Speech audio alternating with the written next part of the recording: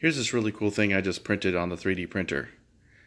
It looks kind of unusual, and basically it is the main component of a so-called digital sundial.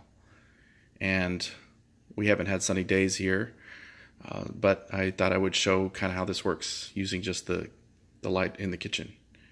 And so this is how it works. The light, let me see if I can do this. The light comes in. It shows 10 o'clock at one angle. Can you see that?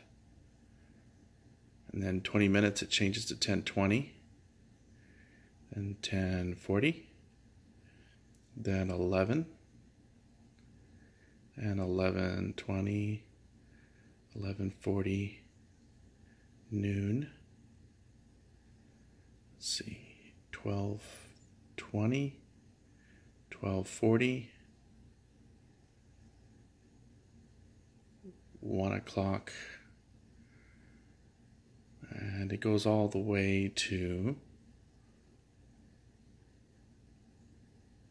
4 p.m.